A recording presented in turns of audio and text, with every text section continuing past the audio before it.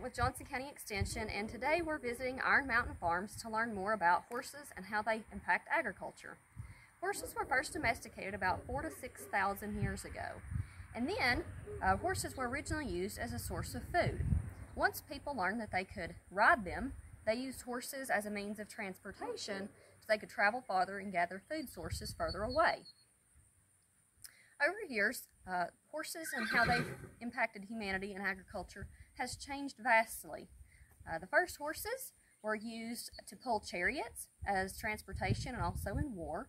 As people and civilization evolved, horses were then used for agriculture, transportation, and even in medicine in modern day. There are over 350 breeds of horses in the world. These breeds can be categorized into 5 classes of horses: draft, sport, lot, pony, or feral breeds. Bud is a draft horse. His breed is Percheron, one of many of the draft breeds. Bud weighs about 2,000 pounds and he stands about 18 hands tall. So horses are measured in hands, with one hand being about 4 inches across the palm. So if you want to find out how tall you are in hands, just be sure to take your height in inches and divide that by 4, and that'll tell you if you are a horse or a pony. A horse is classified as standing 14.5 or 14.2 hands or taller to be a horse. Anything under that is considered a pony. Now, Bud's a draft horse, and so throughout history, draft horses have played a major role in a lot of different things. And we think of them now as mostly involved in agriculture, pulling a plow, maybe doing some logging, pulling a wagon for transportation, and other things. But in history, draft horses also served as knights' horses, because knights in armor, their armor was so heavy that they had to have a big horse to carry them in their armor. So draft horses were also war horses throughout history. They also served at pulling heavy loads like cannons or heavy artillery throughout wars and other aspects as well. Now we're going to check out some of the lighter horse breeds. This is Tater. Tater is an American quarter horse, and these horses are prized for their versatility.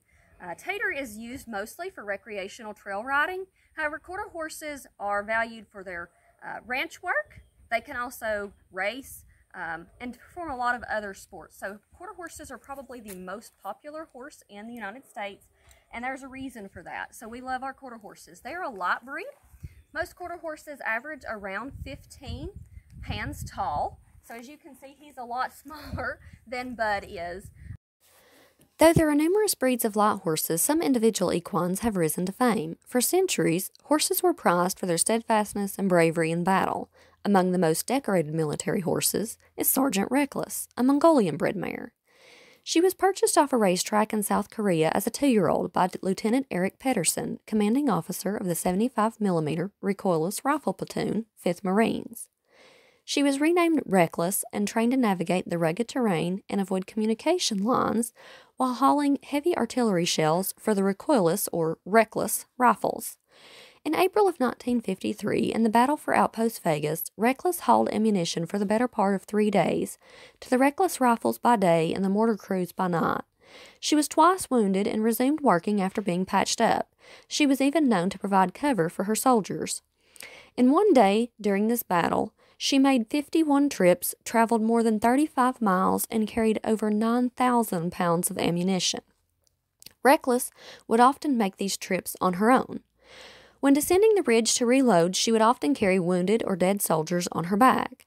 In 1959, she received her final promotion to Staff Sergeant Reckless in the Marine Corps and is remembered as a hero and one of the greatest war horses of all time. Hollywood also has its fair share of famous horses.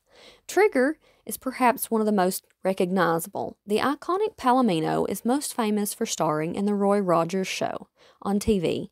Trigger also starred in several movies throughout his life. Trigger soared to popularity from the 1930s to the 1950s as the famous mount of cowboy Roy Rogers.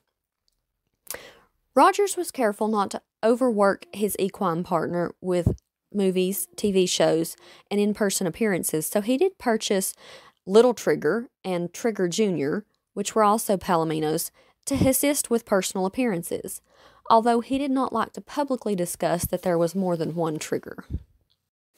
The caparison, or riderless horse, is a long-time military tradition used by many cultures to honor fallen warriors or soldiers. Leading of the deceased horse symbolized the rider's last journey. Today, the honor is reserved for military individuals who are a colonel or above in rank. The boots are placed in the stirrups backwards to symbolize the rider looking back towards the living one last time. Blackjack, a Morgan quarter horse cross, is one of the most notable cap horses. He was used in the funeral processions of Presidents John F. Kennedy, Herbert Hoover, Lyndon B. Johnson, and Army General Douglas MacArthur, along with hundreds of other servicemen in Arlington National Cemetery. Blackjack is one of only 2 U.S. Army horses to receive full military honors. Thoroughbreds are prized for their speed and stamina over long distances, with many thoroughbred horses earning their place in history for their feats on the racetrack. The highlight of horse racing in the United States is the Triple Crown, a series of races for 3-year-old thoroughbred horses. The first race is the Kentucky Derby. 2 weeks later, the Preakness Stakes, and 3 weeks following the Preakness, the Belmont Stakes.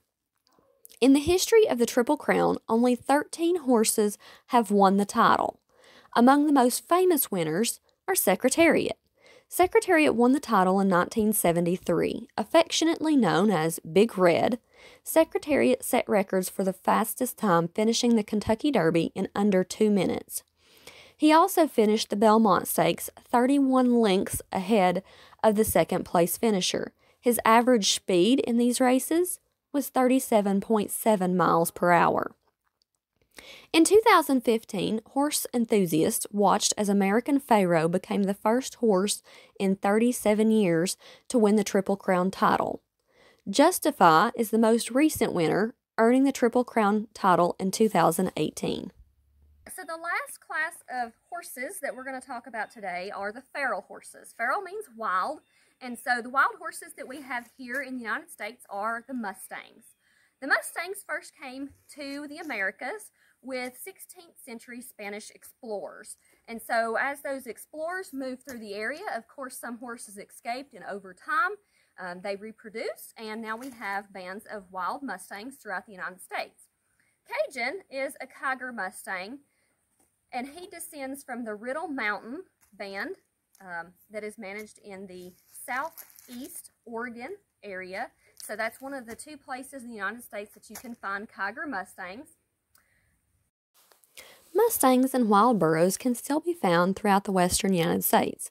Some herds, like the Kiger Mustangs in southeast Oregon and the Pryor Mustangs in southeast Montana and northern Wyoming, have distinctive traits and traceable lineage, while the wild burros, which Oatman, Arizona is famous for, are thought to have been abandoned, usually by the death of their owners, during and after the mining boom in the mid-1800s. Additionally, there are some wild horses and ponies that can be found along the eastern coast of the U.S. The Corolla horses are found in the Outer Banks of North Carolina, while the Chincoteague ponies are found on Assateague Island, just off Virginia and Maryland. Thanks for joining us. If you would like to know more about equine and horse programs for both youth and adults, check with your local extension office. Special thank you to Lori Kegley and Iron Mountain Farms for the use of their horses and farm for the filming of this video. We hope you enjoyed this presentation on Farm Day with Horses and that you'll check out our other Farm Day videos online.